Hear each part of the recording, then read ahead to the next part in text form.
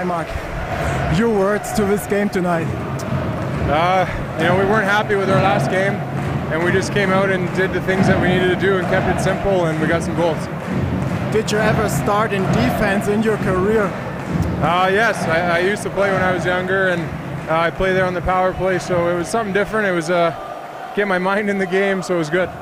The third goal, the one you scored in power play, was it your goal or was it Yannick Ham who deflected it somehow?